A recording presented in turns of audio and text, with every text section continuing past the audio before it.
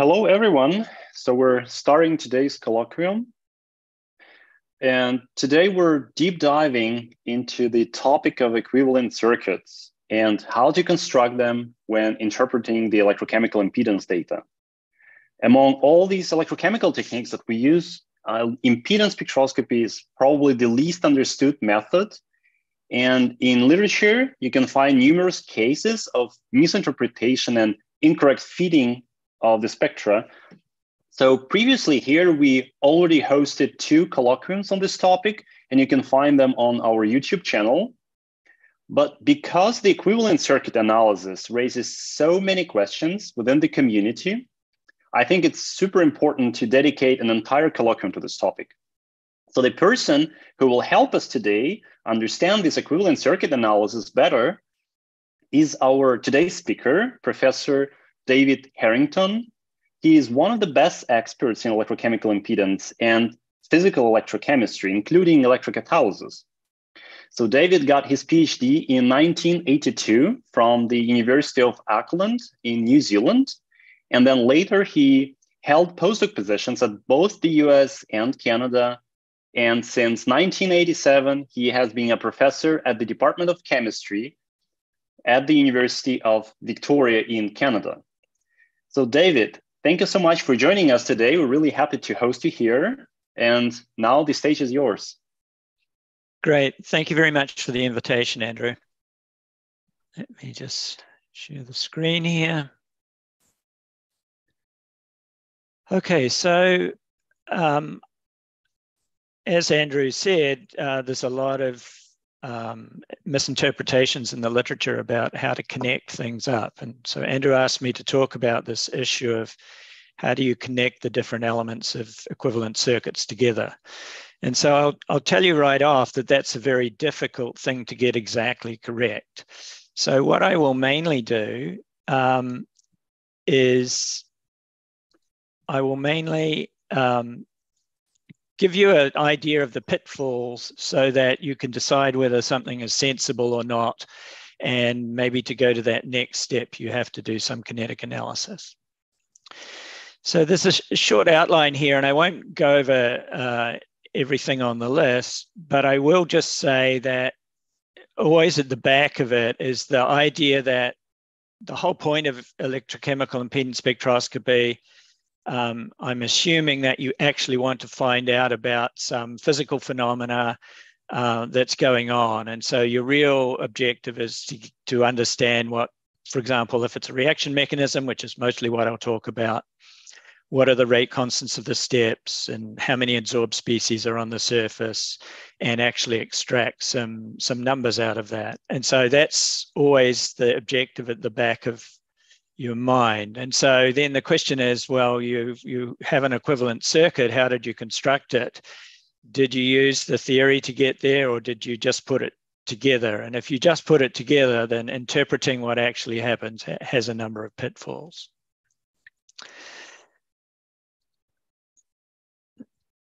So let's get started here. And so I will assume you know a little bit about impedance and maybe have seen an impedance spectrum. So I'll have one introductory slide here just to perhaps get you the notation. So in electrical impedance spectroscopy, we have a small AC sine wave perturbation of a voltage E, or I'll call it V if we're doing some circuit theory. It's a small amplitude, a few millivolts on top of a DC signal. And in response to that, we get some current or current density, which I'll call J, and that has an amplitude and it's phase shifted. The crests and waves don't turn up by this phase angle phi here. And so the way that we will analyze that is we'll draw these phases in the complex plane, and we'll assume that the stimulus, the potential, is real, and the response, the current or current density, has a magnitude and it has a phase angle. And so it's associated with a complex number. And then impedance is just dividing the complex number for voltage divided by the complex number for current. And the admittance is 1 over that.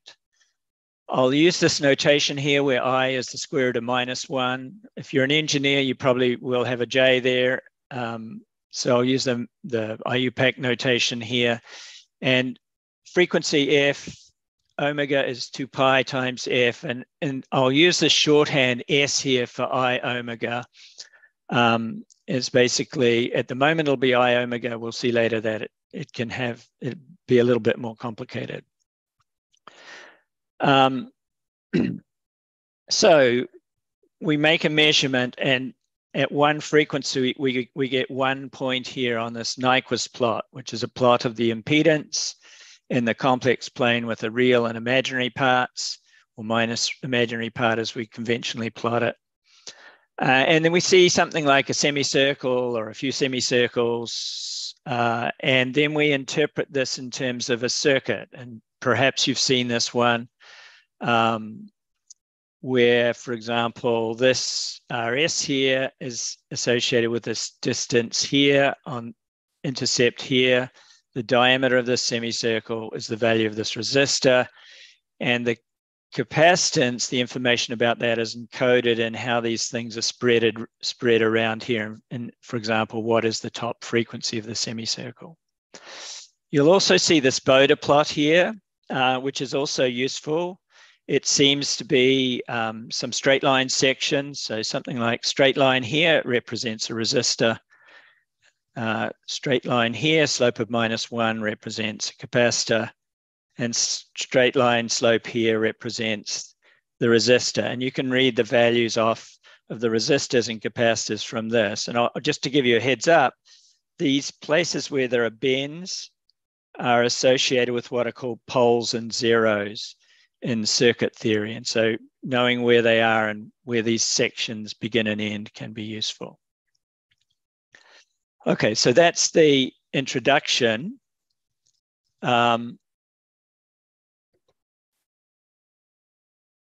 Let's talk now about just some simple theory for the conventional elements, resistor, capacitor, and inductor.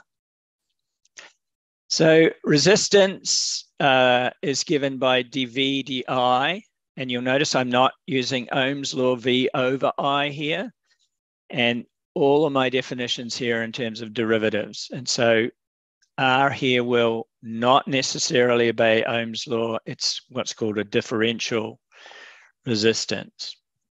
And so this is the definition of these in the time domain. The impedance of those, the impedance of a resistor is just R. And so in fact, impedance is just some sort of generalization of the idea of resistance to include phase shifts in case things aren't in phase. Capacitance is defined as I as C dV dt. And so it has an admittance, which is given by S times C, where that is S again is I omega. And things that are interesting to remember about a capacitance, it's a very high frequency. It looks just like a short circuit or a wire. And at very low frequencies, it's an open circuit. It's like you didn't have the element there at all. And it's often useful in these circuits to think about the high and low frequency limits. For an inductor, the potential is the inductance times di dt. An inductor has an impedance, which is S times L. And so it's sort of the other way around in some sense. At high frequencies, it's like it wasn't there or was open circuit. And at low frequencies, it's like it's just a wire. The only other things we need to know to construct circuits are that if things are in series here, the same current flows through one, it then flows through the other. So I1 here and I2 are the same. And that's the sort of the key feature of some elements in series. The voltages across each of these will add together to give the voltage over the whole thing. And on the other hand, for parallel elements, then our current splits up I1 and I2, and the total I is the sum of those two. And the potential difference across each of them is the same. And so if you've got things in series, you add their impedances. And if you've got things in parallel, you add their admittances. And so this is enough information to construct the impedance expression for any circuit. So I want to start by deriving a very, very simple admittance. I'm not going to derive many things here, but I just wanted to give you this simplest example in order to see how this works. So let's take the case of a diode. A diode has this defining current voltage relationship, which is plotted there. So this is an ideal diode. It has that current voltage all the time, no matter whether we're going slowly or fast. But let's suppose that we call that the steady state behavior. So I'm going to apply my voltage here. It has a steady state component and a small perturbation, which in impedance is a sine wave. And we're going to do a little shorthand, call that exponential I omega t. And here's our complex number telling us about its phase and magnitude. And the response will be a current, which will also have a steady state component and a little bit of a perturbation. So in a picture, you can think of us doing a little AC on here, which induces a little AC in the current. And so we know this function for current to potential. And so what is it when we take the function of the steady state plus the little perturbation? Well, a Taylor series would say, okay, it's the function at the steady state plus the derivative at the steady state times the perturbation plus some smaller terms which we're going to throw away. And so then, since I know that my steady state current is the function of the steady state voltage, I can cancel those guys out. And now I have that delta I, my response is related to my stimulus with this coefficient here. And if I write that out in terms of the I omegas, exponential I omegas, they cancel out.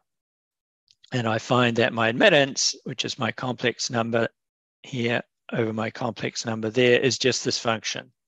It's just the slope of the function.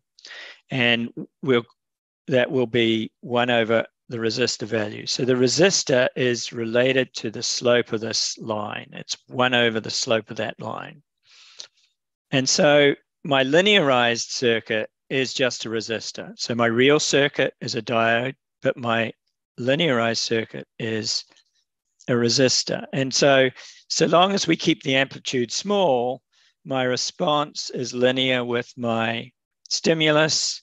But we usually in an impedance experiment, we choose some small amplitude here, and we don't normally vary that. But if we did, so long as we didn't go too big, then our response is proportional to our stimulus. So we say the system is linear. Okay, so what can we do with this? We took the real circuit, which was a diode, and we turned it into an equivalent circuit, which was a resistor. And so I want to make this distinction about a real circuit and an equivalent circuit is this linearized one that you'd use for impedance. And so, for example, if I found that we're working at some particular potential, let's say 0.2 volts, and that resistance, which is related to that slope of that curve, remember, is, let's say, 10.7 ohms. So let's make a small step. We'll step from 0.2 volts by just 1 millivolt. And so the actual change, if you work it out from the full nonlinear equation, the I will change by 95.4 microamps. But if I use my linearized equation, where my admittance is 1 over R, I find my response is the 1 over R times delta V, I'll find 93.5. Pretty good, right? So long as I keep that amplitude small, this thing works. But let's suppose I do a big step now. I step from 0.2 to 0.3 volts. Then I might calculate my final current from Ohm's law and decide it was about 5 milliamps, but that's not actually correct. The final current is 120 milliamps. And so what we can deduce from our equivalent circuit, our measured or derived admittances or impedances, they are transfer functions only for small signals. So they're okay for tiny steps, and they're okay for impedance, but they are not okay for figuring out a DC current through the circuit. So you cannot take an equivalent circuit and say, oh, well, if I pass these currents through at DC, I can do any sort of calculations with them. And that's because when we linearized, we threw away information. And so in this case of the diode, our resistance value is only good at that potential. If I now change the DC potential, do a new impedance experiment, I have a new resistance, which again will only be useful for small perturbations around that. I use the word transfer function here. So transfer function means our response. So our admittance, for example, is the current. This is the response. And this was the stimulus. And so mostly we are doing potentiostatic experiments, and where we are applying and controlling the voltage and measuring the current. And in linear systems theory, the transfer function is the transformed output over input. And so that's always the admittance for potentiostatic experiments. So when we do impedance, we should really be doing admittance. We should plot everything as admittance, and we should do our analysis in admittance. But we're used to looking at impedance spectra, so of course I'll be showing those. But behind this all, I'm making the assumption that you are doing a potentiostatic experiment. You really should be thinking about admittance all the time. I'll come back to that point later, but otherwise I'm going to assume that, like most experiments, we're working potentiostatically. Okay, so let's take some electrochemistry now. I'll take a very simple reaction. I've got high concentrations of reactions and products, so there's no mass transport is fast. I don't have to worry about it. Constant concentrations. No adsorption on the surface. All I've got is electron transfer here. So I can write down some kinetics for that. The rate here of that step 1, and I'll use my rates will be in moles per square meter per second. There's some rate constant for the forward part of the reaction, reverse rate constant, and these depend on potential. And then we work out the Faradaic component of the current by J over F is equal to, actually this should be plus V1 because we made one electron in this reaction step. So that's the kinetics we need. And all that really matters here is that V1 is a function of potential. And so the current is a function of potential. And that's exactly like our diode. And so we have some curve here which depends on what function of potential these rate constants are. We have some conventions in electrochemistry that we often write this in this sort of tafel form, but it doesn't have to be. It's some dependence on potential, and that's all I need to know. And it's just like the diode, it'll come out to be the equivalent circuit is a resistor. So I got there, I found the type of the equivalent circuit. I didn't need to know the detailed potential dependence of the rate constants, only that they depended some way in potential. If I want the sign of this resistor, I need to know that the slope of this thing is positive, but it's a resistor just because it's something that depends on potential. And so I measure that resistor. How does that resistor now? So that's at one potential. I'm going to repeat the experiment at many different potentials. And what will I get? I'll find that I plotted log of 1 over RCT here. We'll call it a charge transfer resistance. In this particular case, I could also call it a polarization resistance.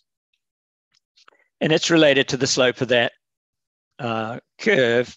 And if I put the numbers in, if this is a Butler-Volmer equation, as we usually assume, then my RCT is like this. And you'll notice that it's working the way we expected. I've got this 1 over RCT is the slope of this line here. This one's on log scale, so it's not immediately apparent. So the value gets higher as the slope gets higher. It comes down to some minimum value that we have at 0 over potential, and then it goes up on the other side. So basically, we're measuring something that is the slope of the thing that we probably want to figure out. We threw some information away when we linearized the circuit, but if we now have measured it at all different potentials, we could imagine reconstructing that reconstructing this curve. So we could start here, for example, where we know the current is 0 and measure RCT, and that would give us this slope here. And then we could say, okay, so the current here, I can get that from the slope. And now I go measure the slope, measure RCT again, which is the slope. And I could work my way up this curve and effectively integrate this to get this. So I could do some reconstruction of what the overall behavior was by having measured this thing at many different potentials. And so this is the take-home message here is you measure it a bunch of as many potentials as you can, and then it's the potential dependence of, so the fact that this is a resistor doesn't tell us a lot, but if I measure it at many different potentials, and I can get the maximum amount of information about and decide, for example, whether these rate constants are in fact exponential with potential or something else is happening. So that was just the Faradaic part. So just a reminder here that we have in electrochemistry, and in all my talk, I'm just assuming a single interface, not a cell. You can put the pieces together to make a cell. But we have an electrochemical interface with a potential profile across it here. And we are oscillating the potential. We are changing that slope slightly as we oscillate. And as we do that, the electrons jump across the interface according to these reactions. We call that a Faradaic current. And as well, to change the potential, we need to bring ions in from the solution, which charges the double layer, increases the electric field, and we get a charging current. So it's not related to the reaction. So the total current through my circuit is a charging current plus a Faradaic current.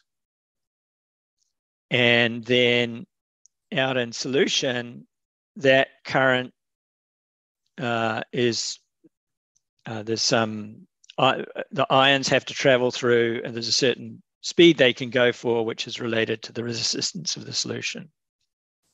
So this is we're going to always assume that this is the case. It's just we don't know what's going on here. And that's what we're wanting to investigate.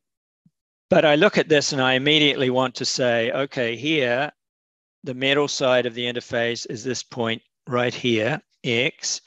And this point here, Y, corresponds to just outside the double layer. And then this point here corresponds to at the tip of my reference electrode. So we'll assume that. And in some sense, that's a real circuit. If I put my Butler-Volmer thing in here, and when I linearize it, in the case we just saw, that becomes a resistor.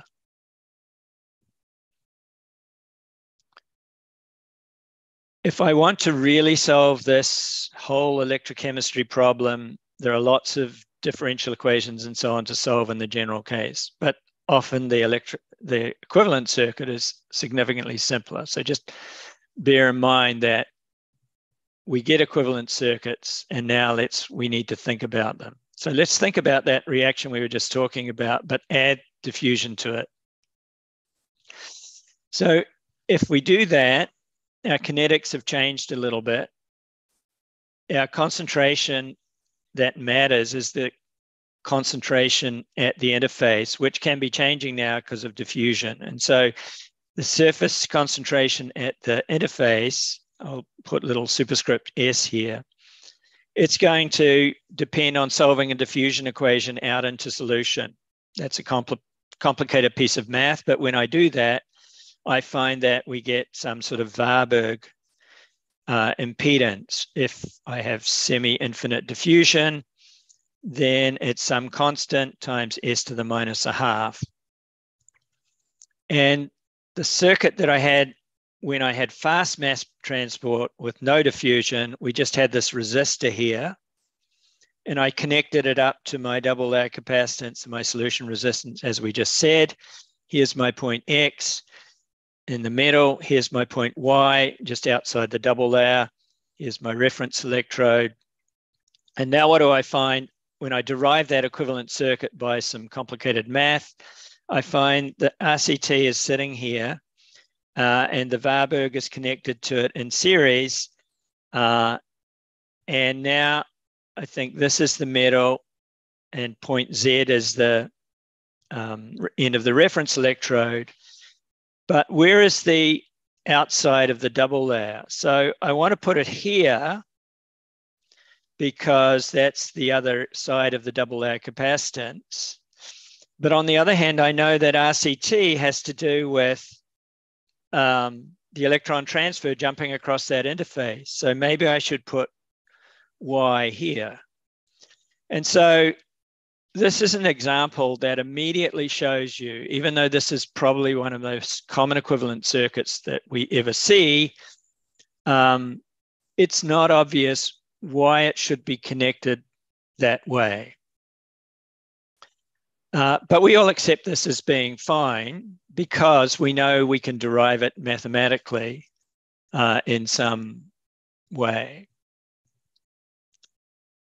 And so if I do that mathematics, I find my sigma prime is RCT, which is related to the slope of my curve, and it's got the rate constants in, some diffusion coefficients, and it looks kind of complicated, but more importantly, it seems to be more than just diffusion. So these diffusion coefficients, I expected them. I've got some rate constants, and I might say, okay, because it's coupled with a reaction at the interface. But I didn't perhaps expect to see RCT here because I've already got RCT over here. Why have I got RCT in my Warburg? And I might say, well, that's related perhaps to this issue of where I stuck it in the equivalent circuit. My Faradaic impedance, if I derive it, that's the way it is. And this sigma prime has got RCT in.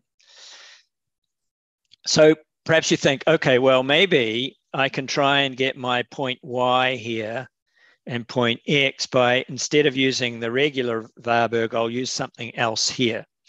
And you can try that and you can have some sort of complicated element here, but it still involves RCT. So this is an important point, that this thing that we thought was related to just diffusion is related to more than that. And that's just true generally when you measure physical quantities. There often is a couple of parameters which are lumped together, which you can never separate. Now, if you were wanting to get kinetics out of here, what could you do? Well, you could just say, okay, well, that's RCT times 1 plus this thing, which is all of that, and then say, okay, I'm just going to fit directly to this. And I think in this case, that's a great idea. Then I would separate, I'd not have RCT in both my things that I was fitting. I'd have RCT here and I'd have this quantity separately. It's a nicer split. It means I disregarded the equivalent circuit and I went directly to the kinetics. But perhaps I needed to see this impedance spectrum to know that I had that equivalent circuit, to know that I could do this analysis. And even then, at the end of the day, I have a mixture of diffusion coefficients and rate constants. Okay, so let's just summarize the first part of the talk there. I have a real circuit with a diode, a capacitor, and a resistance. Its equivalent circuit would have the diode replaced by a resistance. Our interface reaction there, which was replaced by a resistance, that's the real circuit and the equivalent circuit. So some points to remember now about equivalent circuits. The elements are differential. Resistances measure slopes of current potential curves. Same with capacitors, they're differential capacitors. So they're not like regular Ohm's law does not apply. So therefore, they cannot be used for DC or steady state. And as we saw with the Randall circuit case with the Warburg, the connections don't need to be the way you might expect in a real system. The element values, they usually don't represent a single physical or kinetic phenomenon. The AA capacitance is probably an exception in this case. And if you want to extract the most information, you're going to need to make these measurements repeatedly at different potentials and then see how the element values change with potential. And then, according to this paper here, analysis at all potentials enables the full reconstruction of the nonlinear behavior. So often, of course, you can't measure at all potentials, so you fall well short of that goal. But ultimately, a complete study of potential dependence is what you want to do.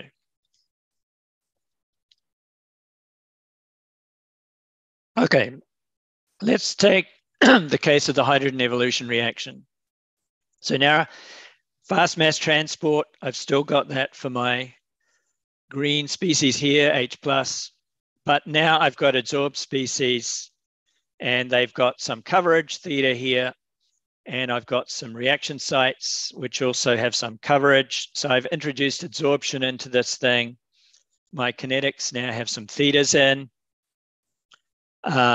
I have 3 steps, and now my Faraday current is the rate of production of electrons, and I have removal of 1 electron in step 1, removal of 1 electron in step 2, and I also have a differential equation here for the rate of production of my adsorbed species, which I'll call R theta.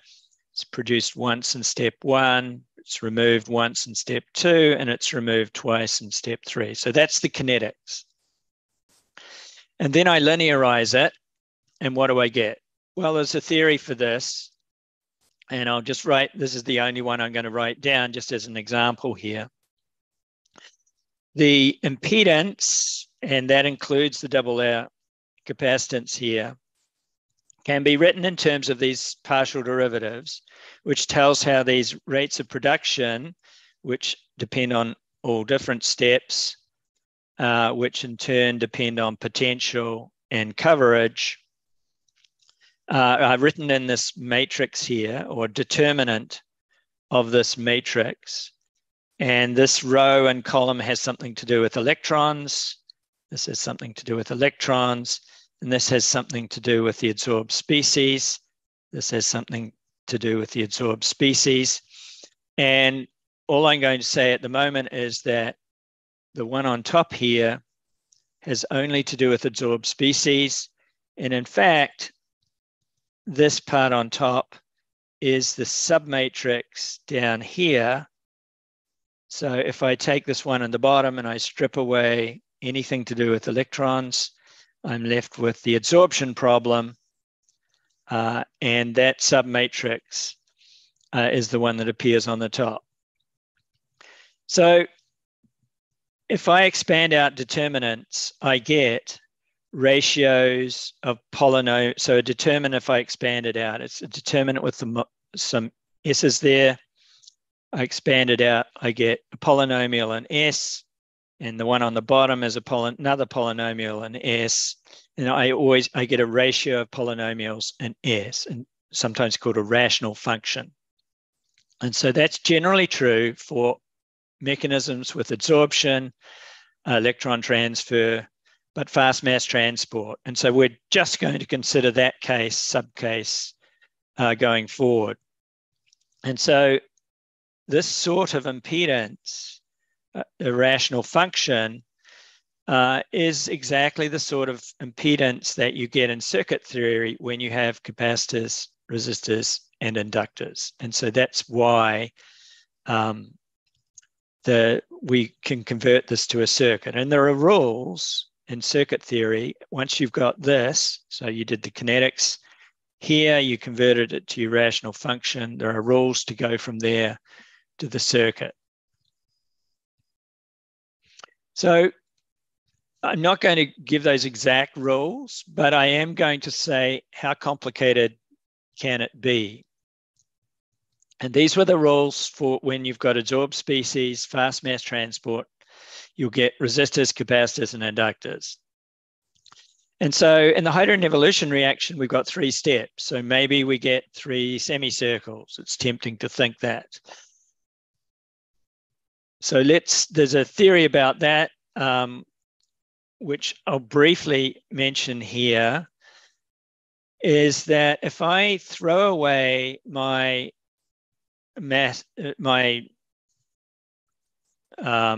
fast moving species in solution, because they're essentially constants in my kinetics, and I just keep the electrons and the adsorbed species, and I'll write reaction 1 backwards, and I'll add it to reaction 2, I'll get reaction 3.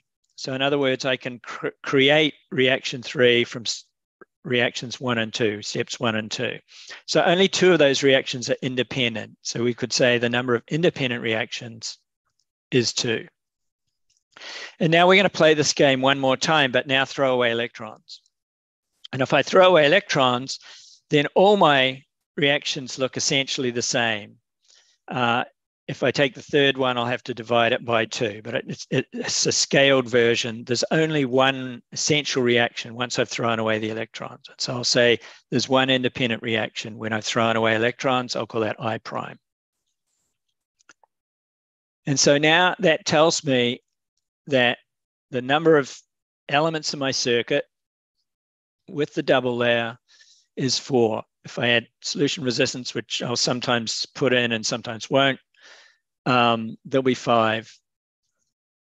I can figure out the number of resistors, there'll be 2, the number of capacitors or inductors, and I can also figure out from the difference in these whether there's a DC path through the circuit, and that will correspond to a mechanism which is passing current. If that difference is 1, there will be a DC path through the circuit. And if that difference is 0, there won't be a path through the circuit. And that is sort of a criterion now for constructing the circuit. And so both of these circuits here that you find for the hydrogen evolution reaction satisfy that. You'll see the numbers of the things are right.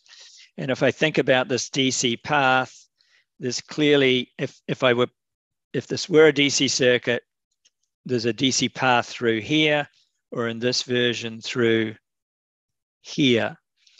And that's something we predicted from this reaction.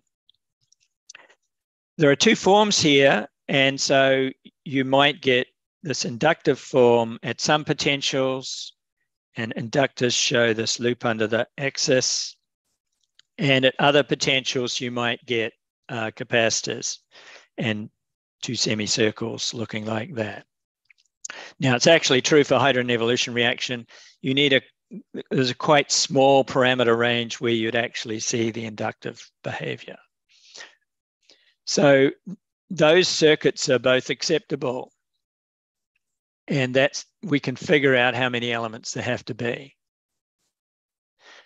That's too complicated. So that rule can be generalized to include diffusing species, but it's much too complicated for this talk. And so I just want to give you a simpler rule. When you've only got adsorption, then all you have to do is, if there's no adsorbed species, it's our semicircle. That was true for our simple electron transfer reaction. And this one's got a DC path. I add an adsorbed species and I get an extra semicircle. So in some sense, this is for the double layer capacitance, and this is for my adsorbed species. This is RCT, more or less. And I got a second semicircle for my one adsorbed species. And it might look like this, or it might look like that, as we've seen, or it might even look like this. But the fact there's two semicircles is a signal for one adsorbed species. On the other hand, if we don't have that DC path, that second semicircle turns into a vertical line. And so that's the case with the no DC path. And so this extends on. If I had two adsorbed species, you get three semicircles and so on. So the question, is the complexity due to the number of steps? The answer is no. It's more to do with the number of adsorbed species here. Okay, I want to think about charge transfer and polarization resistances. So I'm going to have a working electrode, and I'm going to imagine I've got some adsorbed species here sitting on the surface. And now I'm going to change the potential across that interface. And I can do that as fast as I can bring the ions up. So I need some extra ions to get my higher electric field. And therefore I needed to bring ions up to the double layer, and that takes a little bit of time. But if I can do that fast enough that these adsorbed species don't have a chance to react, then the change in the current, the Faraday current, as I change that potential, keeping the conditions at the interface constant, is how we define RCT. So RCT is the electron transfer rate can change immediately, the field changes, but we freeze out everything else. Now, on a slower time scale, these guys might want to desorb, for example, and at the end of the day, I reach steady state. I've desorbed them, and there were some slower things happened. And the slope of our steady state polarization curve, or 1 over that, is we'll call the polarization resistance RP. So the simple reactions we saw so far, RCT and RP were the same. But in general, RP includes information about all the slower things going on, and RCT is if I did just the electron transfers and nothing else. So that tells us what we expect at high and low frequencies. So just to emphasize that, the polarization resistance is the slope of my steady state current potential curve. And so here I am, my slope is positive, my RP is positive, my low frequency intercept of my impedance has to be here. If I've got some sort of inhibition process going on, then my RP will be negative, and I will end up at low frequencies over on the negative side. And so negative resistances are going to be associated, at least at the low frequencies, with some sort of inhibition or whatever phenomenon is causing this slope here to be negative. What about if I just had an adsorption reaction, like UPD hydrogen on platinum? There's the reaction. If I measure the steady state current potential curve, what do I get? Well, I'm at some coverage. There is no, that's the equilibrium coverage. There's no current. I step my potential. I wait to get a new equilibrium coverage. The reaction stops. There's no current. So in this case, the steady state current, which is also the equilibrium current in this case, is always zero. And so that's the case where the slope is zero. So I expect RP to be infinity. I expect my impedance to go to infinity. And this is exactly the case where there's no DC path, because the reaction stops, current is zero, and steady state current is zero. So that we can think of that as being the polarization thing went to infinity at the very lowest frequencies, up it goes to infinity. And so this is the circuit we get for that. And you'll see there's no DC path, because at DC, remember this capacitor here is like we took it away, and same with this one. And so there's no way to get current through this circuit because those capacitors don't pass current at DC. So we see that looking at this low and high frequencies can help us out. So let's think about the high frequency, the charge transfer resistance.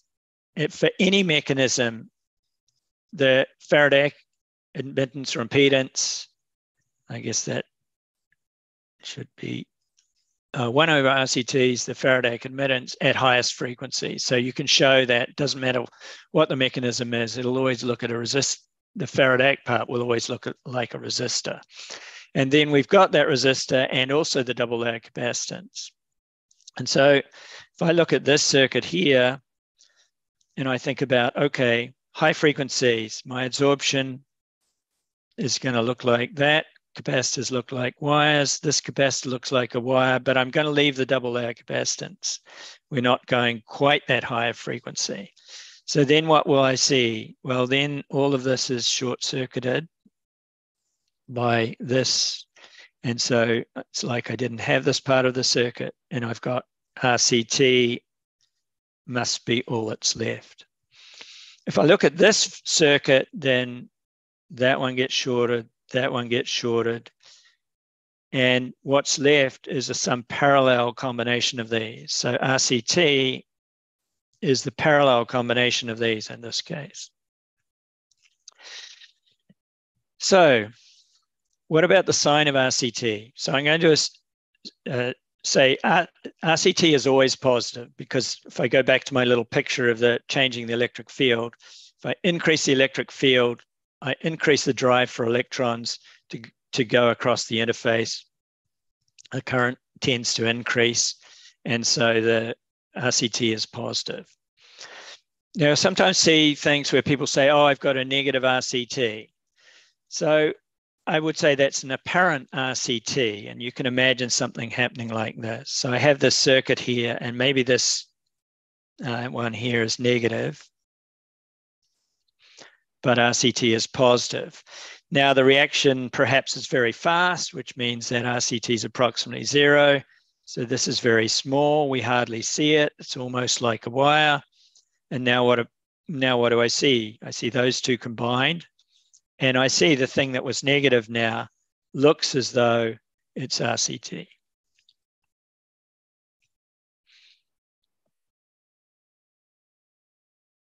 So if I think about RCT a little bit more, that was the one we got where we suddenly increased the field, and we didn't give anything at this interface a chance to adjust the coverages or the concentrations. And so if there's many reactions going on, and I've suddenly increased the rate of all of them, the idea of a rate determining step is not relevant. And so I should not expect to learn anything about which are the fast and slow steps in that, because they'll all respond. On the other hand, if I do a steady state curve, then I can do some analysis. And for example, in this case, if this step is slow and this step is fast, then some sort of analysis would tell you that the alpha value might be 1.5. You've got one electron in a pre-equilibrium step and one electron in the rate determining step, the sort of Bockris analysis that you would do for steady state. But RCT doesn't know about that. And so if I put these rate constants in, I find that RCT, the true RCT I'm talking about here, has a different Tafel plot. In other words, if I plot a log of RCT, its slope is different from the steady state one. And so I don't learn anything about the mechanism, which is rate determining step. So we need to be careful that it's RP. Tafel plots of RP might tell you something because they're related to steady state. But Tafel plots of RCT don't actually tell you anything about the mechanism. And this is a common mistake to assume that they do. Okay, let's just look at some adsorption mechanisms as examples of equivalent circuits. I have a simple adsorption reaction, for example, hydrogen UPD, and I have one adsorbed species. Is there a DC path? No, because the reaction finishes. I move to my equilibrium coverage and the DC current is 0. So I'm going to put one adsorbed species, no DC path. And I'll let you do the I's and I primes, but we have a simpler rule now. So this is the circuit, RCT for electron transfer. I've got C representing adsorption, and there's no DC path. We saw that already for this case. Let's suppose that I could make this adsorbed hydrogen from two sources, from H plus or from, let's say, HSO4 minus. So now I ask myself, and again, the fast mass transport for the guys in green. So there's only one adsorbed species here. And again, at the end of the day, they'll come to whatever coverage they want to be and the reaction stops and there's no DC current. So I expect the same circuit. So even though I've got two ways of making this one adsorbed species, I won't see an extra capacitor here representing anything. And my RCT will have information about both those electron transfers combined.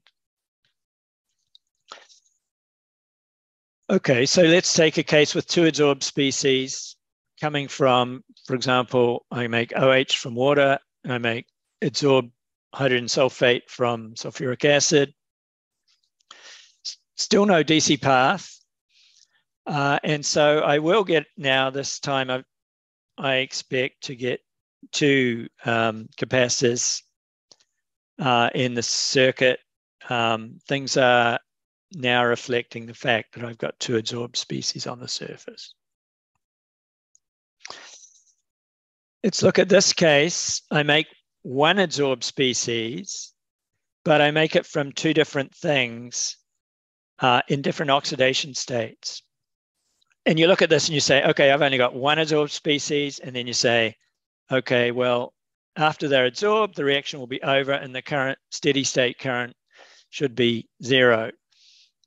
But if you work through the I and the I prime thing, you'll realize that that is wrong. And it's because you can adsorb in one of these reactions and then desorb it in the other one.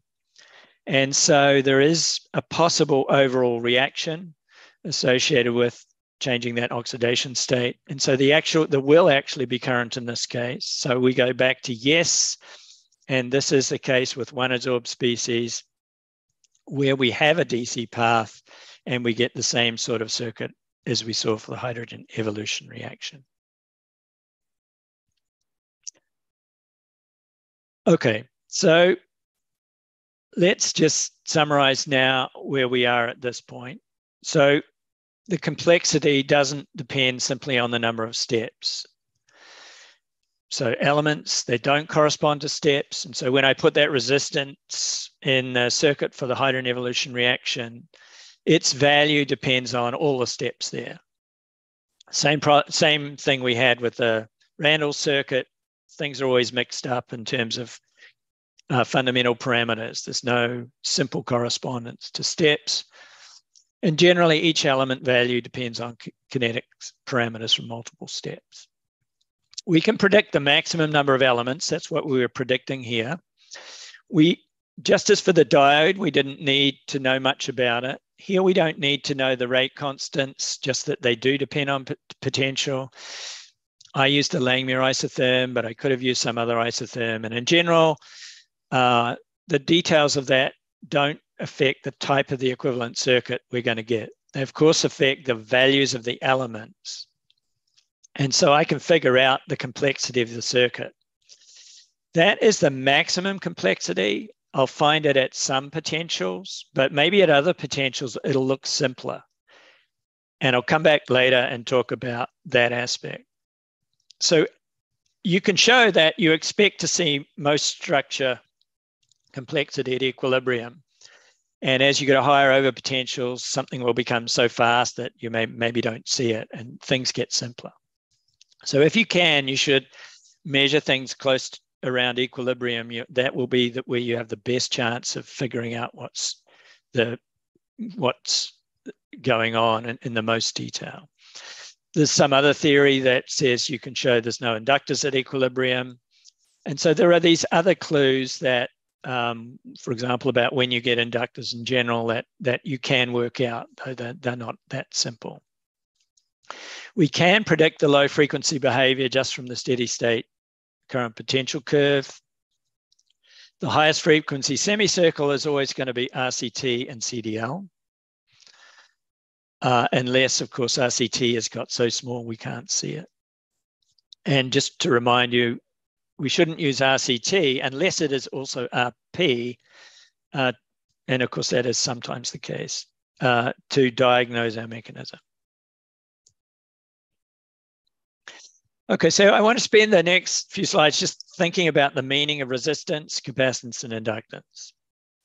So we said RCT was associated with electron transfer, but I can think about a process without electron transfer.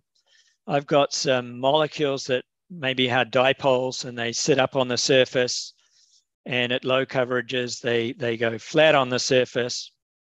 And I've got some double layer charges here. I might expect to see a change in capacitance so these ions can get closer or not so close to the interface. So I might expect that if I flip these things up one or just to get a change in capacitance. But so long as there's some delay here and it takes time to do this, the actual predicted circuit is the one we just saw where we had an electron transfer reaction. So it's not so much that it's charge transfer, it's the fact that there was a energy barrier to go over. In one case, it was electron transfer, but in this case, it's the reorientation of the molecule is an activated process. And so resistors are associated with processes that are activated, they dissipate energy, and that's really what we expect from resistors. And so all the resistors their sort of function in the circuit is associated with dissipating energy. On the other hand, capacitors are associated and inductors are associated with energy storage. And so I want to make this point here about real circuits. They have positive elements, and capacitors store energy in an electric field, inductors store energy in a magnetic field. But we're working with equivalent circuits. And so capacitors, yes, the double-layer capacitor stores energy in electric field. But these other capacitors and these inductors, which maybe I should call them pseudo-capacitors and pseudo-inductors, the energy there is stored in a chemical bond. So if I've, there it is, it's the actual bond. And so if I pass electrons through this reaction, I make the bond, it's storing energy in the bond. And then if I desorb, the electron goes out, and it's like I stored the electron in the bond and I could take it out again when I remove the bond. So I didn't invoke electric fields there in order to get that capacitor. So that this capacitor here is not associated with electric field. In the same way, inductors here are not associated with magnetic field. Now, some people will tell you that, oh, you can't have an inductor in an electrochemical circuit because there are no magnetic fields. Sure, there are no magnetic fields, but these inductors and capacitors are there to represent absorption and to give, you can think of them as, what are they there for? Well, if we only had resistors, we'd get no phase shift.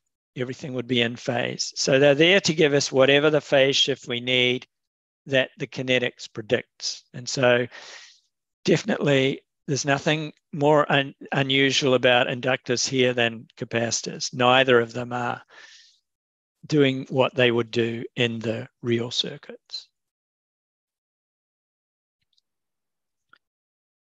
Okay, now circuit ambiguities. So it turns out all of these circuits here give the same impedance. And some people say, okay, now it's hopeless. Because there's ambiguities, we shouldn't use equivalent circuits at all. But as I'll show you in a second, that's also true for reaction mechanisms. And so, but that's what we want to study. And so there are better and worse circuits here. And so I want to say just a little bit about this. So I can write the actual impedances out using those rules that we saw earlier. And the impedances come in different forms here for those different circuits. But they all simplify to this ratio of polynomials, our rational function. And so if this is all the most important thing, then it doesn't really matter which circuit I use. I can factor those polynomials and get these roots here. And in fact, there's some circuit theory which I'm using. These are fairly standard forms of the circuit. And these first two here, if I look at this form here, this looks like a partial fraction form expansion of this. And so in fact, the betas here are related most simply to the elements in this circuit. Now, you know that if you solve the quadratic equation, the roots of a quadratic equation are much more complicated than the coefficients in general. And so this is probably not a good thing to do if really our kinetics, remember, our determinants are giving us these numbers. Those are the numbers we want from a kinetic analysis. So from that point of view, this circuit is not a very good one. This one is associated with these roots. And so again, it's not quite that good. But these ones here, in these are partial fractions. This is more a continued fraction form. These ones are not, they are more simply related to these. So that's probably good news if you're going to do kinetics. So are these ones. But we'll see that this one looks especially good for us. And if I think about that, if I want this one to be RS, then this could be CDL. And then this could be some other stuff. And in fact, this is just the one that we've been looking at in a rewritten in a slightly different way. So these numbers here, these roots, which I said I wasn't very interested in, are in fact useful for knowing what sort of circuit you can make. So there's a whole area of circuit synthesis which says, how do I take this and figure out what circuit it is? So I won't say a lot about that, except that to do that, it's useful to know where these numbers are in the complex plane. So these numbers here are all real and negative. And the ones on the bottom, if I think about if S was equal to beta 1, my impedance would go to infinity. So we'll call that value of S, when S becomes beta 1, a pole, because it makes it go to infinity. On the other hand, alpha 1, if I made S equal to alpha 1, it makes the impedance go to 0, so we'll call it a 0. So I'll put X it, and so now I'm going to plot these in the complex plane, just the S plane. And so this is a pole, beta, and this is a pole. I'm using X's, and I'll use O's for the zeros. And this arrangement here actually tells us something about it has to be an RC circuit. So let's just say a little bit more about that, because it'll help us think about when we've got a circuit that's okay or not. So these poles and zeros are related to time constants. So we saw that these things were usually negative and often real. And so we want our time constants to be positive. Our time constants are negative 1 over the poles or zeros. And it turns out that if the poles are have negative real parts, the system is stable.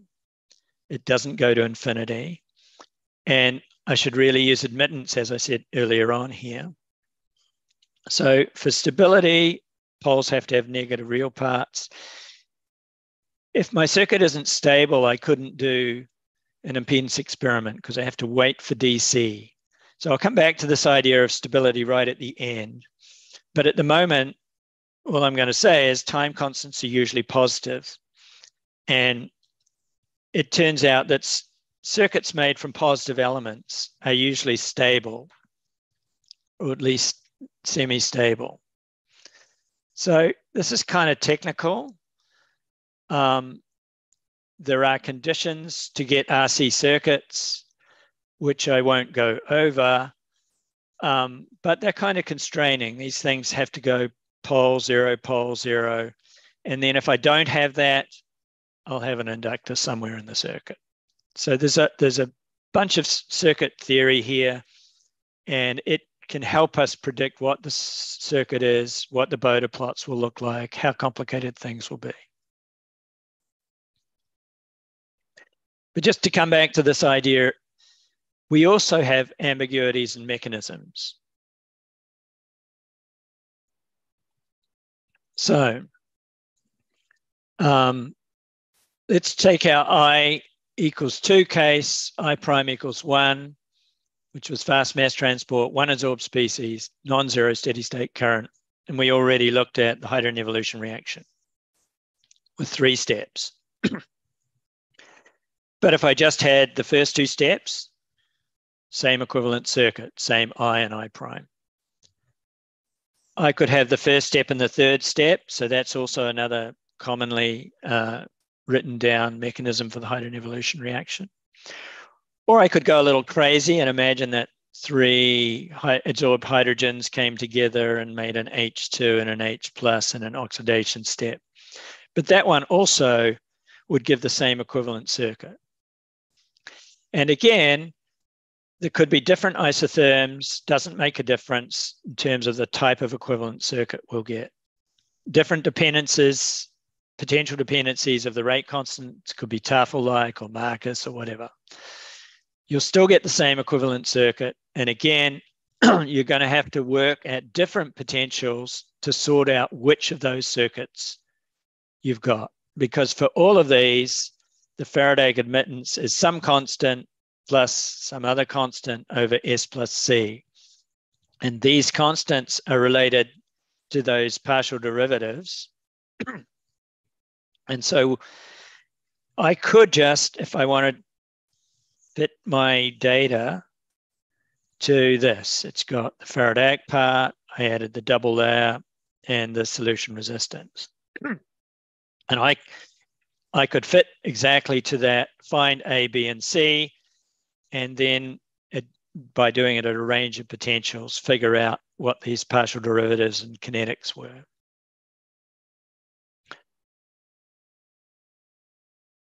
So if I did that, I wouldn't have needed equivalent circuits at all. So why should we use equivalent circuits? Or maybe we shouldn't. So why do we use equivalent circuits? I think the reason is because there's a lot of equivalent circuit fitting software that's readily available. Circuits can also be used as measurement models. And what I mean by that is, given by this example here, if I just had some data, not any sort of data, and I wanted to know, is it a straight line? Is it a quadratic? I wouldn't approach this by saying, I'm going to fit it to a quadratic because that's what I think it is.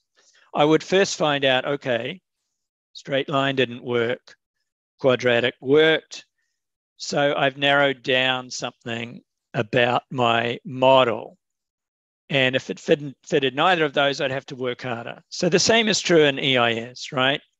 If I find a circuit that fits, I know that my data's probably fine, and I can go on and get that, extract that kinetic information in a second step. If I were going to fit, I could take a mechanism with a bunch of rate constants, figure out what the impedance was, not invoke any equivalent circuits, try it out, find it didn't work, try out some other mechanism, it doesn't work. It's better to find something simple that fits, and then, because we know that we're going to have to work with the potential dependence to narrow things down. This idea that circuits could be some sort of on the way to getting kinetics, but you will need them. And so then you can get the kinetics. Well, once you've found RCT, for example, you find how it depends on potential, how the other elements depend on potential, and use that to extract the exact mechanism. Some circuits, if I look at this one, these two things could be the other way around. So there's some ambiguity there. You don't know if you fit to this circuit, whether you'll end up with the low frequency semicircle here and the high frequency one here, or the other way around. Often that could, for some fitting routines, that could give you a fitting problem, but most of them will decide on one or the other, but you don't know which. So, this one that we've been using for hydrogen evolution reaction and other doesn't have that problem. And so in that sense, it is also a good choice. We also saw it was a good choice in terms of being most simply related to the coefficients of the rational function. So when I come back and I look at these, I think, okay, well, this one has ambiguous choices, not simply related. This one also has that problem, right? I could swap those two. So from those point of view, they are also not ones that I would go for.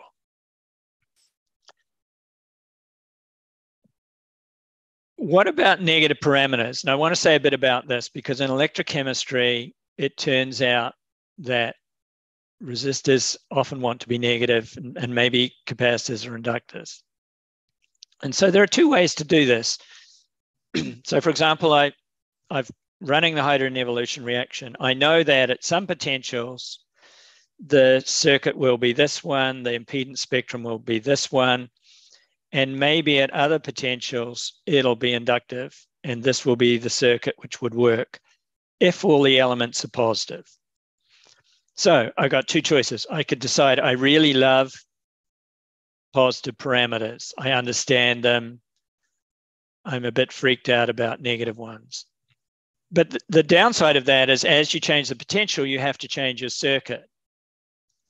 The other option, which if you're going to automate it, is to keep the same circle at every potential. So let's say this one, and then just say, okay, even when the spectrum looks like this, I'll still fit this circuit, and I'll find that some things are negative. And we'll see that when you do that, in general, because our time constant should be positive, we should keep positive time constants. Okay, so let's talk a bit more about, okay, I'm going to fit to a circuit and not to my kinetics. So this was my kinetics. Which circuit is most simply related to A, B, and C? So here what I'm going to do is I divided top and bottom by B here. And then I look at that and I'll say R is 1 over RCT. And then 1 over B is looking to be an inductor L. So that's a fairly simple relationship. If I measure the inductor, I take 1 over it and I found my B. And so that's suggesting this circuit is the one I should take. And so the R naught here is C over B. Our time constant was related to C. Our time constant, or 1 over our time constant, is R naught over L. So if I've got L, I then find R naught, I've got the time constant. If you use the other circuit, you'll see there's much more complicated combinations of these. So in fact, for fitting, I pretty much always use this circuit because at the end of the day, I'm after kinetics. And we'll see this one has another advantage as well. But, you know, this one's not that bad and could be used. And so in general, this nested one, for the one adsorbed species, that inductive one actually works quite well. But in the more general case, this nested one actually works quite well and is probably the one to use. So let me come back to negative resistors again and say, why are we allowed to use those? We already saw that RP can be negative because there's something about the steady state current that goes down, which is going to be some inhibition. I made some corrosion film that decreased the current, and I've got some sort of poison or inhibitor going on. But what about the other resistors and resistors in general? Why are we allowed them negative? So in a passive circuit where I just take a bunch of resistors, capacitors, and inductors, and I solder them together and I measure something, we dissipate power. But in an active circuit, we can have a power source. And surprise, surprise, electrochemical devices can generate power. So we get our power source here, a little battery, and let's suppose that it's driving a resistor. And I'm going to imagine that that power source has a larger voltage than my potentiostat I'm driving my potentiostat at for the impedance experiment. So for example, this could be, 4 volts, and now this is 3 volts. So that's my real circuit. Now I do my linearizing. What happens? Well, if this battery here in my circuit or power source is a true constant potential, then when I oscillate this one in my experiment, that other one stays the same. And so its DC component, which we're throwing away when we linearize it, doesn't come out in the equivalent circuit. But that power source has made our current go the wrong way through this resistor as far as what we think's going on. So when I linearize this, the equivalent circuit has a negative resistance in. The real circuit has a positive resistor in and a power source, and the equivalent circuit is negative. And so in general, when you've got active circuits, you're generating power, you can have negative resistances.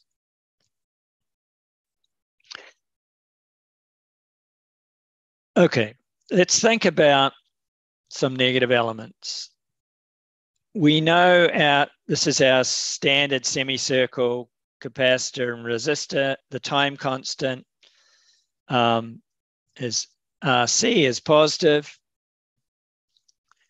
Now, if I make the resistance negative, now my resistor comes out into the negative region. So my arrow here is going to higher frequency.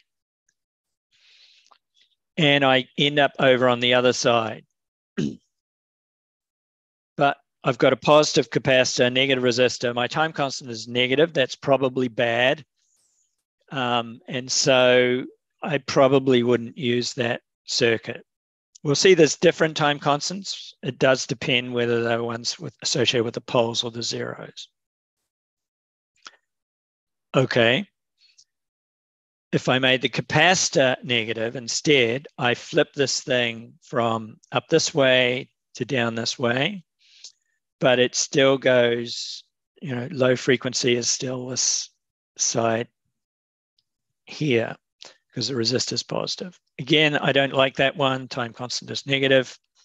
But this one here, where they're both negative, but the time constant is positive, then this looks like an inductive loop. So in some sense, a negative capacitor coupled with a negative resistor is like a positive inductor coupled with a positive resistor. If I've got two time constants, I can have my inductive circuit here. And in that case, these two guys will be negative. And if I see my capacitive circuit here has these ones positive, then these two will be negative.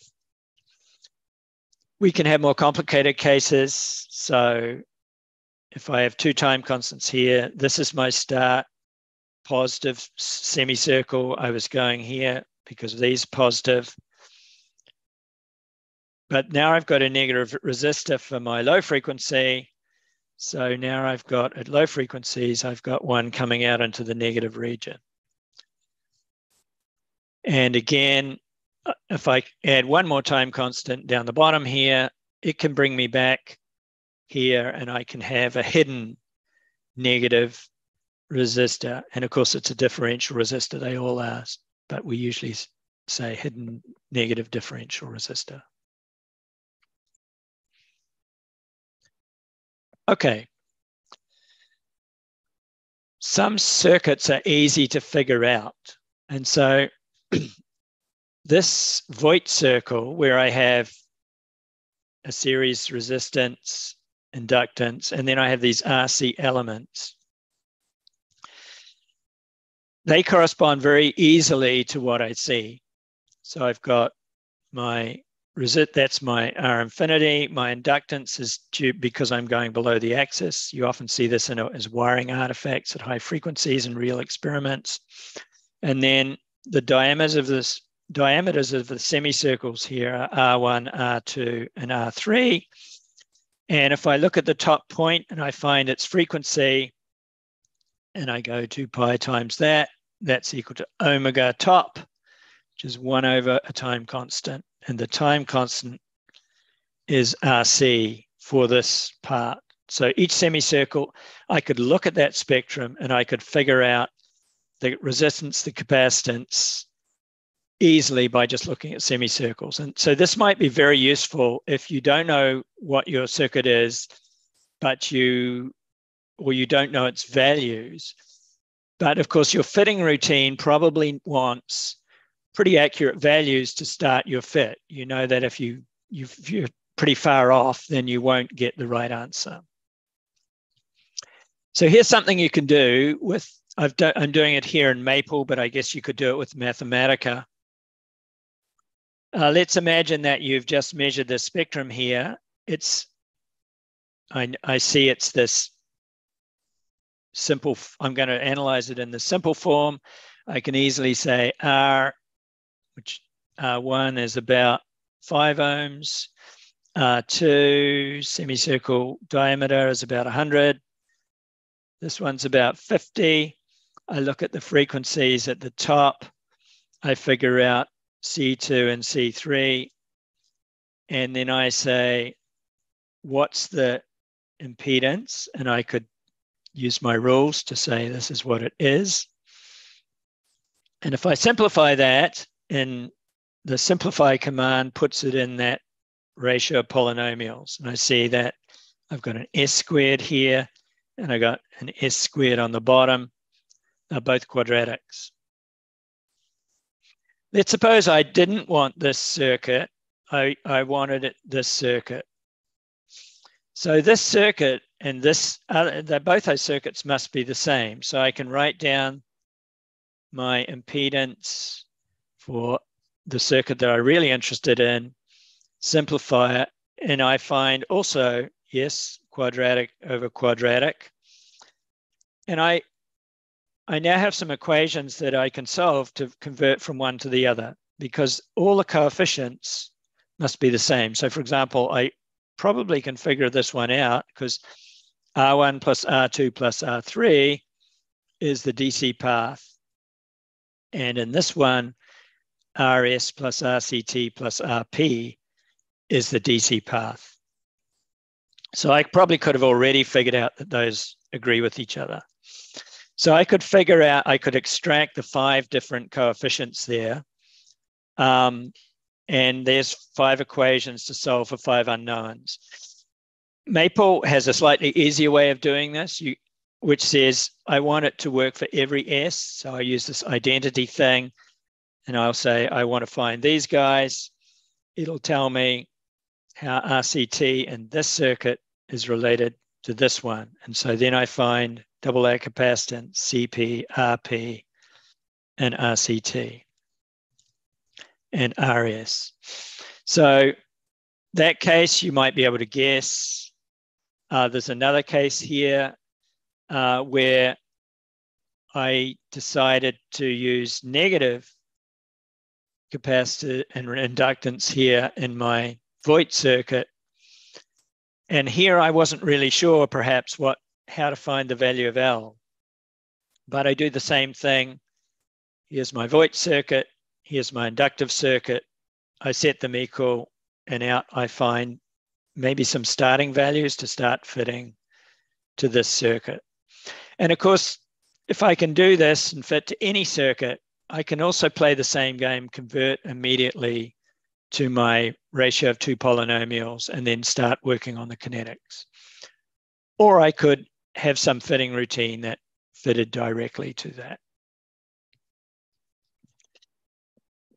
So a lot of what I've told you is how complicated things can be or are predicted to be, but I already alluded to the fact that things are often simpler than we expect. And so I want to give you an example of just a flavor for why that might be. So I found this in the old literature somewhere. I mean, this is a fantastic thing. I have 1 semicircle here, and then 2, and then 3, and then 4, and then 5. So I have never seen 5 relaxations in any experiment I've done. The most I've seen is 3, but almost always it's 2. So I have real impedance envy here.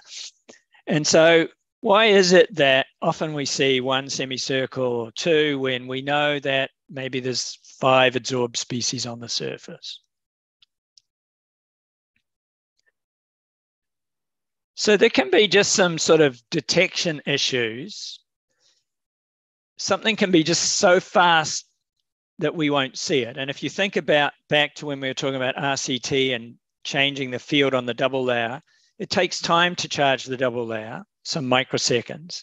And so if in that time, the actual reaction had happened and changed what was on the surface, then we didn't really have RCT, because for RCT, we're supposed to freeze the surface under the assumption that the reaction didn't take, the reaction, the electron trend could jump across, but the slower parts weren't happening.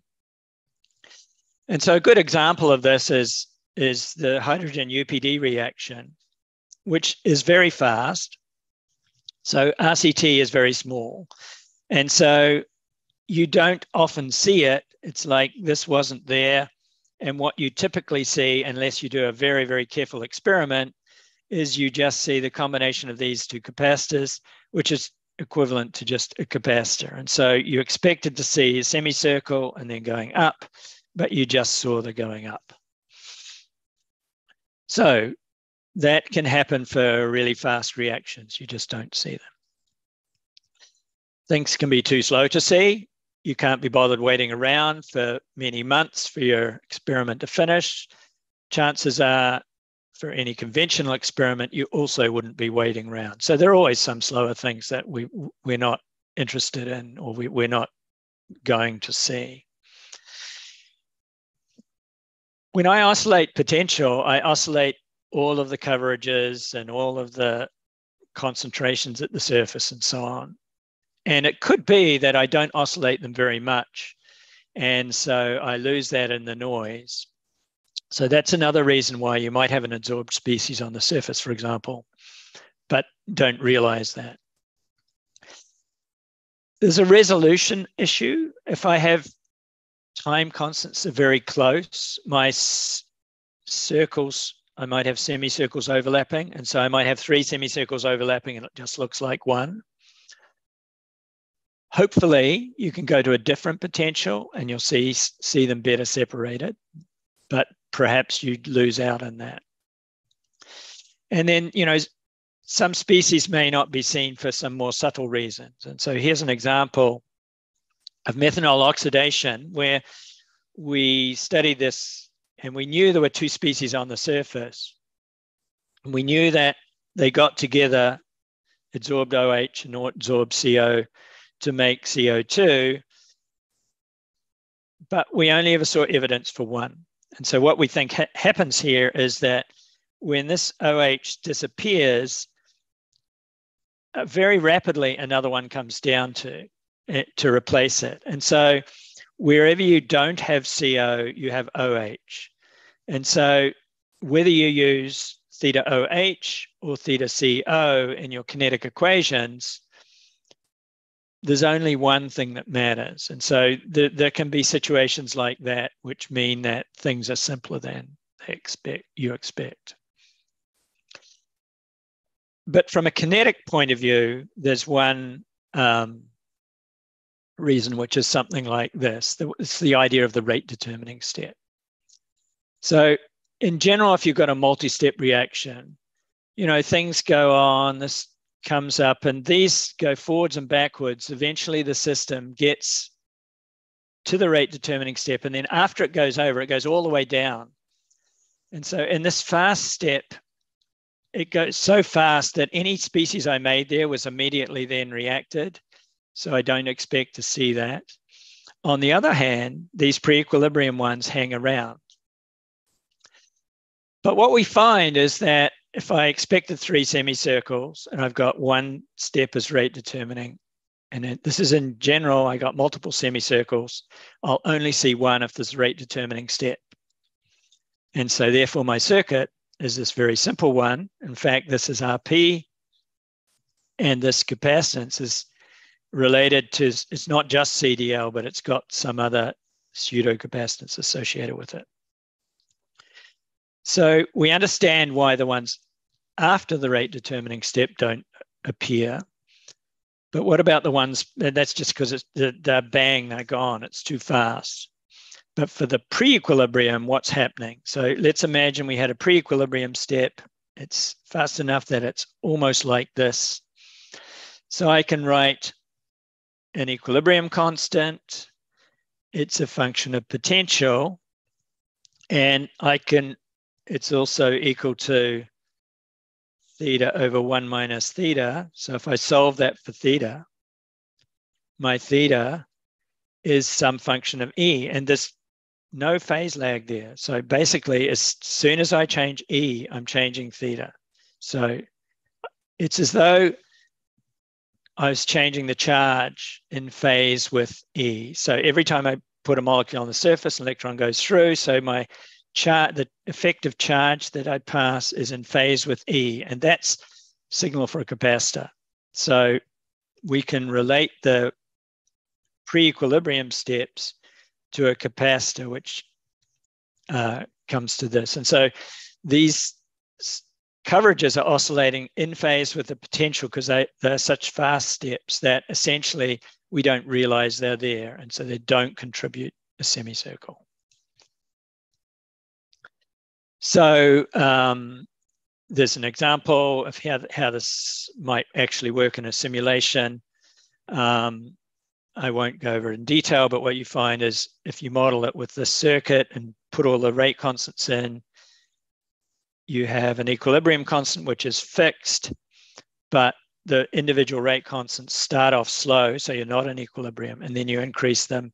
You go from 2 semicircles to 1. And what's happening, basically, the magnitude of L is increasing. The other things change a little bit, but not by much.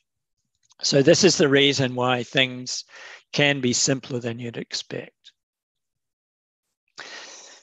The last thing I want to say is I didn't talk about diffusion, but diffusion can complicate things. And so if I go back to the hydrogen evolution reaction and imagine that I had both H plus and H2 and they were diffusing and their diffusion coefficients were quite different. Now my Faraday impedance is a polynomial in S to the half. And when you analyze that situation, in this case, I get poles and zeros on my Bode plot, which suggests that this circuit actually has only resistors and Warburgs. So I've messed things up. My capacity, I have absorption, but I have a circuit without either capacitors or inductors. And so things get really, really complicated in the situation where you consider the more general case. Now, most cases, I had to really work hard to make they both had to be diffusing. So my concentrations had to be special and their diffusion coefficients had to be very different. In my rate constants, I had to play around with them to get that.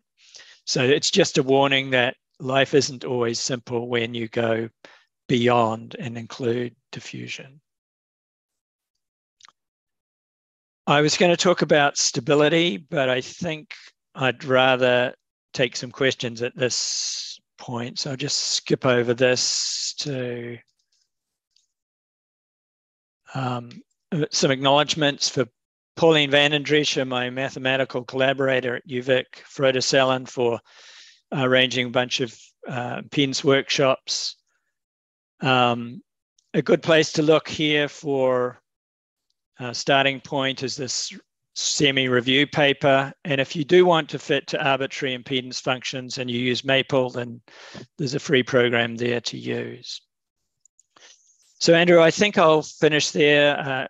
We'll have some questions if people want to see the rest, and I guess we can do that. Thank you so much, David. So it was an amazing talk. So we are open to questions. Do feel free to ask directly. You can unmute yourself and start the video if you want.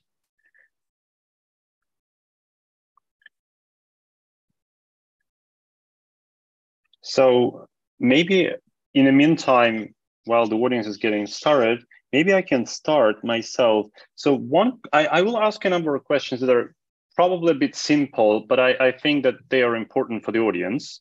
So one of them is when you discussed the physical meaning of the charge transfer resistance, you mentioned that this value is associated with the activation barriers. But when you say associated, it doesn't mean like there is so say if we see 1 ohm, how do we explain what means associated? So 1 ohm is associated with the activation barrier, or is there any more direct connection rather than association? Maybe you can just comment on this, because I think a lot of people have this confusion. Yeah, so I mean, a smaller value means a faster rate, but it's really the slope of, if we go back to that simple reaction, there is an expression for it in terms of rate constants. And so it's related to, for example, if you had a single step, it's related to the standard rate constant. And so faster reaction, smaller value. But we can be more quantitative depending on, if there's just one electron transfer, we know that. If there's multiple, then it's a more complicated expression. I see. The other question that I can ask is related to the case of ambiguity of the circuits, so of the data. So if, like you said, we can have, say, one semicircuit that can be fit with 3 semicircuits or 1 semicircuit. Now, I think this is where a lot of people encounter this situation in the lab who are not really good at impedance. What would you say? What would you recommend in those cases? Because so I think there is a question of statistics here, right? So to decide whether it's really 3 closely spaced semicircles is a question about statistics. And it might be there really are 3 semicircles, but I can't distinguish them because I've got noise in my data. There's no real solution to that. There really are 3 semicircles, but you just don't realize that. So, but what I am saying is that those 3 semicircles probably change differently with potential. So go to some other potential and you'll find, oh yes, look, one of them's getting bigger. And so it wasn't just 1, it was 3 or 2. If it's always 1 at every potential and statistically it seems to fit that, then even if it's 3 close together, you're never going to find out. Can I ask a question about adsorbed species? Sure. I know it's probably too simple-minded, but I mean, when you're talking about batteries, lithium ion or sodium ion, do you need to consider the adsorption of the lithium ions as a separate step compared to the charge transfer? I think that, I mean, both things can be going on together. So, for example, we had on the surface case,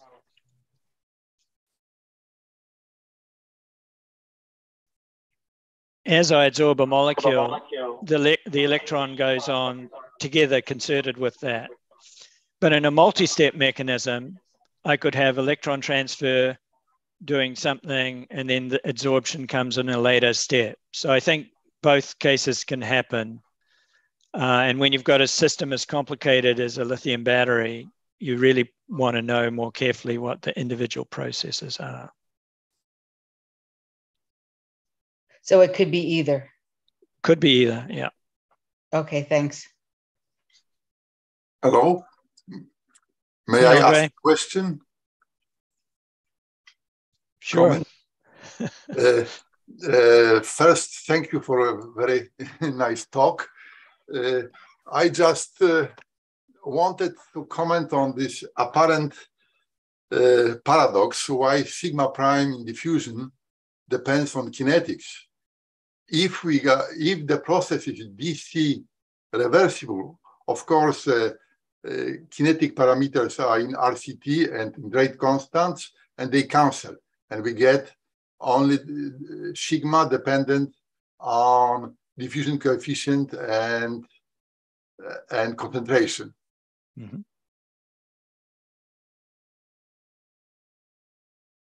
So there is no apparent. I think I agree with you. Yeah, I mean, it's only a paradox if you're somehow confused about the fact that,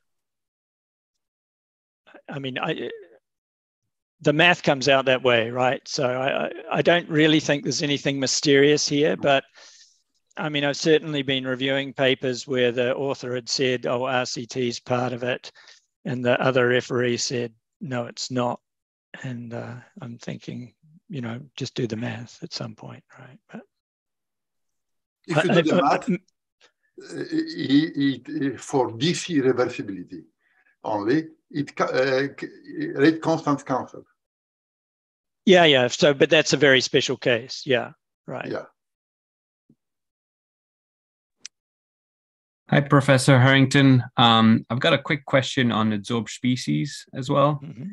I'm curious how you would map into equivalent circuits various charged species that might adsorbed.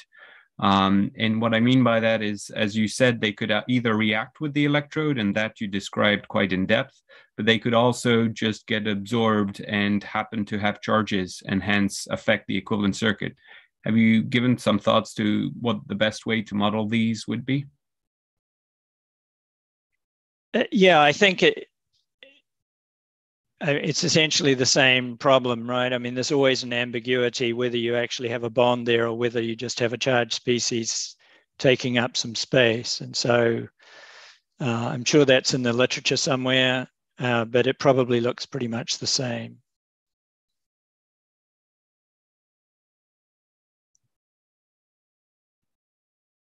If I've understood you correctly, right? I mean, it takes up if it takes up a site, it's going to look like an adsorbed species, whether it's actually bonded to the surface and there was charge transfer or not, right? And a charged species moving and taking up a site is also a displacement current, a charging current. So there are some cases when it's indistinguishable. The Faradaic and a non-Faradaic current are sort of philosophically indistinguishable in some ways. People who do surface thermodynamics don't like to separate those things out. Thank you. Hi, Professor David. Okay, go ahead. I just have a question regarding the notion of a DC path. I think you brought that up in slide 15. Mm-hmm. And so in that sense, when we say DC, do we mean low frequency or do we mean like really DC? Because I thought that we're looking at a small signal linearized model. Yeah, well, so here we are, and we're at the low frequency. So this is the value of the resistor. I never truly get here, I suppose, but the value of the resistance is the same as if I got there. I mean, you're right. We're not actually zero frequency, and it's hard to imagine exactly what it means. So I just mean low enough that you know where it's going to. Is that a okay answer there? So when I'm looking at a small signal circuit like this, should I be thinking about the DC current path going through it, or should I assume that this circuit is just valid around some bias point, some DC voltage and DC current, and only concern myself with the small signal, with the AC voltage and AC currents? Yeah, so that it's just for around a particular bias point. So when I say there's a DC path through the circuit, I'm not saying you can use the circuit at DC. I'm just saying the reaction mechanism has a characteristic that enables you to think about whether that circuit's okay or not. I mean, you're definitely right. There's no such thing that you shouldn't use equivalent circuits at DC. Okay, thank you. Thank you. Nihag, did you want to ask a question? Yes. Hello, Professor. I want to ask, like, for charge transfer process, we say that is RCT is associated with charge transfer process, and for capacitor, it is related to the double layer charging. So when we talk about the inductor, what physical phenomena it is associated? It's associated with adsorption. Yeah. Just the adsorption. Yeah. Okay. All right, great. Thank you. Maybe I can ask now one question from one of our chats where a person asked about the suppressed semi-circuits in fuel cells. So some people fit it with the CP elements, some people use it transmission lines. So which one would you recommend, and what is your opinion about this?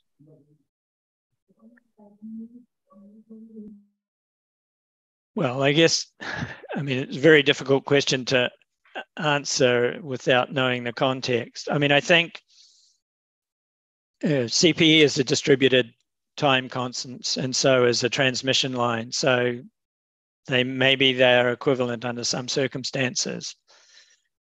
So I think it's generally accepted. And so I'm talking mainly about reaction mechanisms. We generally accept the CPE for the double layer capacitance. Other people like to put CPEs wherever there's a capacitor, but if you do that, then you don't really understand, you're not going to be able to relate it back to the kinetics, because we don't really know what that messes the kinetics up in some way. You mean that we don't quite know the physical meaning of the CPE? Yeah, not in that case. No, we know, we perhaps know it when a double layer turns into a CPE. It means some inhomogeneity across the surface. But in general, we don't know some meaning. So once you start asking which thing should I fit, you need to know why you would do that. And so in something as complicated as a fuel cell, I don't really want to make any sort of judgment call on that. Thank you. Anybody has any questions?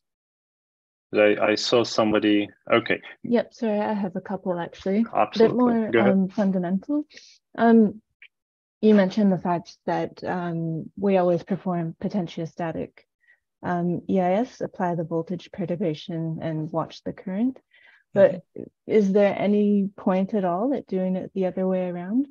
Would it tell us anything different, or has it been done before? Because I've never. People do it. I mean, and I ran out of time to talk about stability, but the stability issue is different for potentiostatic and galvanostatic experiments. Oh, okay. And so I guess fundamentally, I always think that, you change a potential, you're changing a driving force, and then current or flux or something is the response to that. So it always seems natural to perturb the driving force and measure the resulting flow, whereas galvanostatic is kind of backwards from that. And experimentally, they can be harder to measure, but I mean, potentially they can give the same information. Okay. And one more, if there's time. Yeah, it's also the magnitude of the current response with respect to the voltage perturbation. Does that tell us anything about the processes happening? Yeah, so I guess the ratio of those two is the admittance. And if you've used a small enough signal, then whether you use, let's say, 2 millivolts or 5 millivolts, you should get the same ratio in those. So that is what we typically measure. Yeah. But you could go to higher amplitudes, and then it's no longer linear. And then there is some information that you could get that you wouldn't get in a regular impedance experiment, for sure. Oh, okay. And people have measured, higher amplitude impedances and also higher harmonics and so on. Okay. Yeah, okay. Thank you. Stan, go ahead. Thank you. So I was wondering about the effects of stability of the reference electrodes. So I'm just starting to do some impedance measurements in the 3 electrode setups for the batteries. And I've been reading some papers saying that actually lithium reference that is being used in those cells is not a perfect reference. It has some SEI layer on top, and as a result, it has some artifacts. And I wonder if actually it's a standard procedure to measure some kind of stability of the reference electrode before you do actual impedance, and then somehow correct for that. Could you comment on that? Well, I think, yeah, I don't know a lot about those particular types of reference electrodes, but your reference electrode should have a low impedance itself, or you're going to get into trouble. So I guess measuring that separately would be a good way of, figuring out whether that's going to be a problem. I mean, in solution electrochemistry, people often use reference electrodes which have a little bit too high impedance, and then they bypass them with a platinum wire on a capacitor just to solve that problem. I'm not sure what the equivalent to that would be in lithium batteries. Right, thank you. I think that maybe I can ask a quick question related to just a follow-up question to what you just said. So when people use say, for example, a platinum wire as a shunt to a reference electrode for high frequency part to make sure that you can use it in a 3 electrode cell, we already discussed it previously, but I just want to hear your opinion. Do you think it's important to use an equivalent circuit that would describe all 3 electrodes, or we can just focus, we can treat that platinum wire plus the real reference as a reference by itself, and then we have a working electrode, and we just use a regular circuit analysis for our working electrode?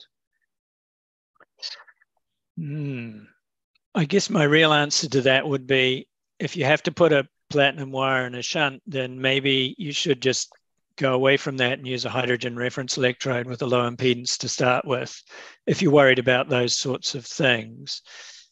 Nobody ever does that, of course, but that would be the ideal, to change your actual reference electrode. People tend to use them successfully and not worry about it. I'm not aware that it leads to any particular artifacts, but I don't know. And I guess if you're worried about, if you think there's an artifact, then measuring the impedance of the reference electrode in a separate experiment, I guess, always makes sense. Okay, yes, because many of those references that we have to use in, say, alkaline electrolytes or some others where we cannot put platinum as a reference, in those references, the commercial ones especially, they have quite high impedance. So yeah. Okay, I saw somebody wanted to ask a question.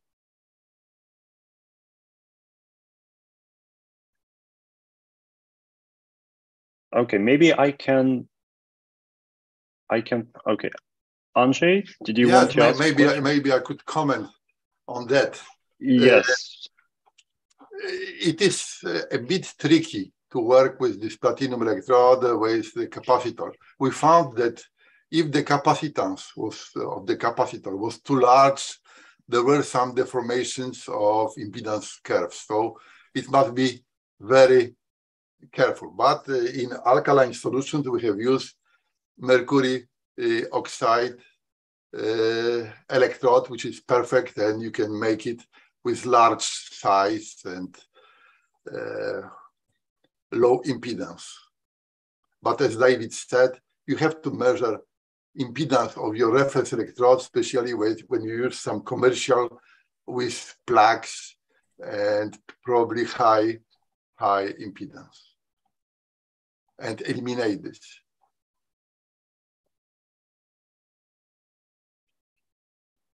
Okay. Thank you, Andrzej. Okay, I would like to also ask a question about complex electrodes. So many of the slides showed the platinum hydrogen system, and that system can be studied, of course, in single crystals. It's very easy to sort of model it because the system itself is model. But when it comes to what often people study is the mixture of, say, carbon and nanoparticles, and it's all on one RD electrode or even a simple electrode, then you have multiple pathways for the capacitance and sometimes even for the reaction. So what is your opinion about doing impedance of such electrodes? Is it an overly complicated electrode, or you can still use certain approximations? Well, I think there is a theory for those sorts of electrodes, which shows you how to do it. It's not something I've ever done just because I like to work with well-characterized systems. But I mean, people do use porous electrodes and carbon pastes and things like this, and there are ways to model those, which include some, analysis of the individual paths, perhaps assuming random structures and so on. So there is a whole literature about that I don't really know a lot about. Okay, so maybe with this, we will wrap it up for today. So David, thank you so much for coming here and for making such an amazing talk. I think we covered a lot of new things that we didn't discuss previously in the previous colloquiums on impedance. And thank you so much for, of course, making it possible for all of us to come at this time, because I know it's very early in the morning back on the Pacific coast. Thank you very much. I enjoyed it. It was fun. Thank you.